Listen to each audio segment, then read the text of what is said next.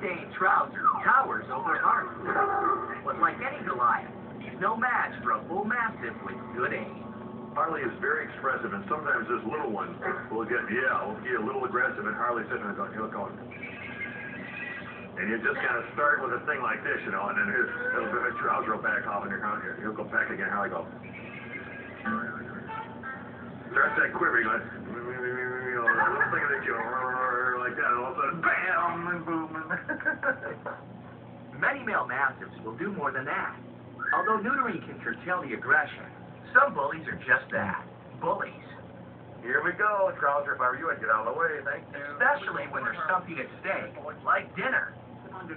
We always feed them in separate places, because if you feed the bull mastiff, you have 2 bowls of food and another dog eating, the bull mastiff will eat the other dog, and then his food, and then his own food first. Here's your good boy breakfast, old boy.